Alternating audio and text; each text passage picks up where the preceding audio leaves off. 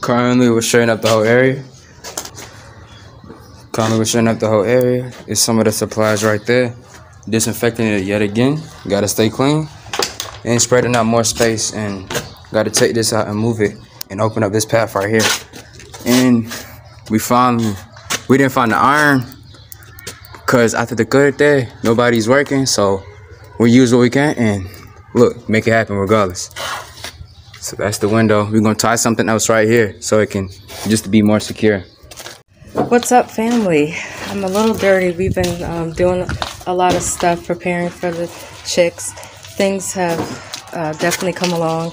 I love, again, seeing the progress. But I just wanted to give you guys some motivation. Don't wait for everything to be perfect. If you have lemons, make the lemonade. Just go ahead. Don't wait, just for the perfect time or everything to be perfect. Do some steps in order to manifest what you want to do.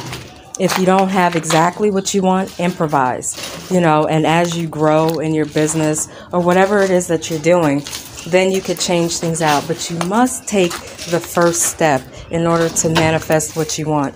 No one thought that we would be able to do what we're doing. We had people that were close to us, just doubting, and we did it. You know what I'm saying? We rocked it. We rocked it with minimal support, and for the people that did support, we humbly give thanks. For the people that did not, we humbly thank you too, because we used you as well as the people that supported us for our motivation and our drive to manifest what everyone thought that we couldn't manifest. The poultry farm is here. The chicks are coming.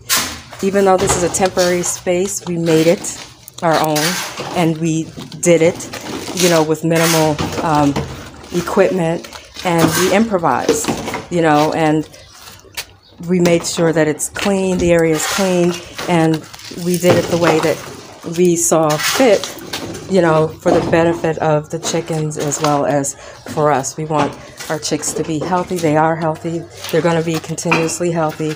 We want people that, purchase them, that they have healthy chickens. So just take one step. Take one step towards achieving your goal. Don't ever let anyone tell you that it's impossible or try to not support you so that they can attempt to block, your steps. Don't. Take one step. Do something. If you don't have, we didn't have a poultry farm yet, we found a temporary one. We had to break through a wall. The wall wasn't done for the window. Well, they got dirty, and they went ahead and they broke through the wall. We didn't have a window. We made the window. It didn't have a screen. We did that. We needed a door. We manifested that. And these are all steps. We're so far. We have now equipment that we didn't have before. So I want to speak life into you and motivate you. Take your step. Don't wait. It'll come. It'll come.